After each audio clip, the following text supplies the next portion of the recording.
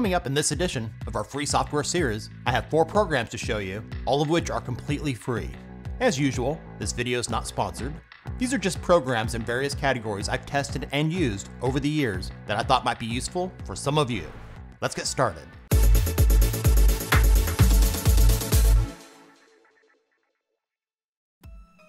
First up is Waterfox, which is an open source web browser based on Firefox.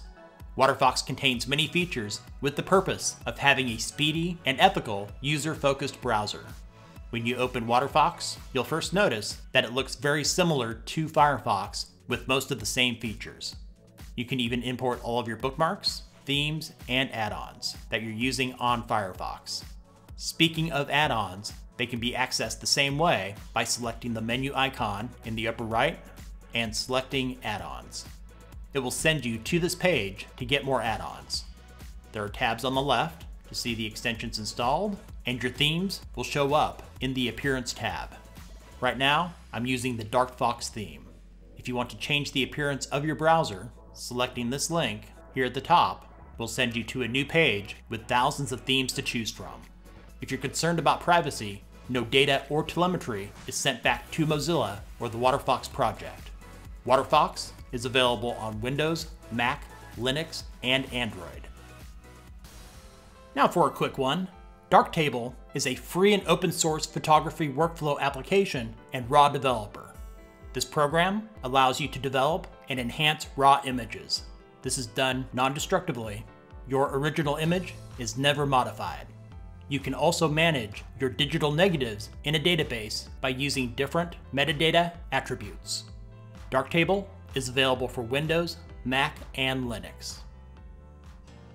qBittorrent is a free and open source BitTorrent client.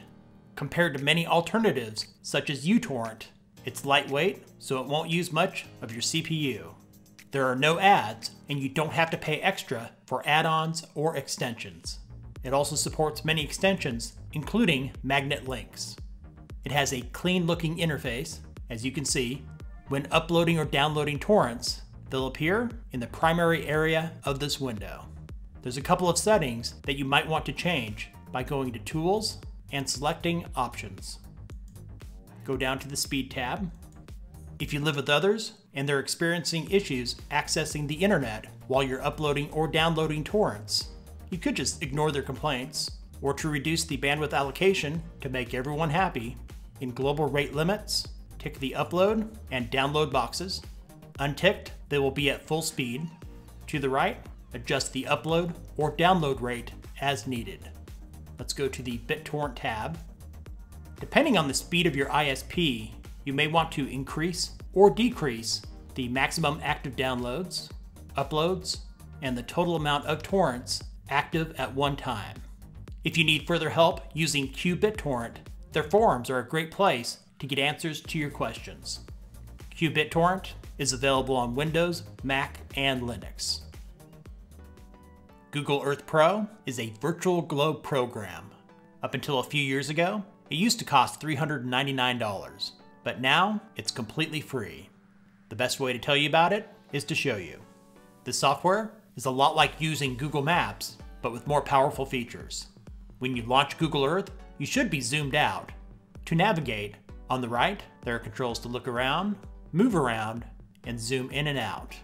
Just like Google Maps, you'll find the keyboard and mouse controls to be more user-friendly.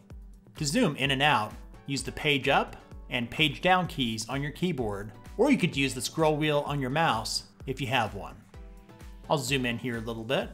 Wherever you see the hand on the globe, if you zoom in, it'll zoom into that location. So I'll go here, somewhere in Central Texas. So I'll zoom in now. The left, right, up, down keys on your keyboard will move you around, or you can just left click and drag, and that will move you around too. There's a search bar here on the left, and you can do a search in various ways, including address, business name, and coordinates. I'll now do a search for the Magic Kingdom at Disney World. And there it is, Magic Kingdom Park. So I'll select that one, and then select search. And it will fly you to that location. I'll now zoom in on an area of that park. And I'll just zoom in all the way here. There we go.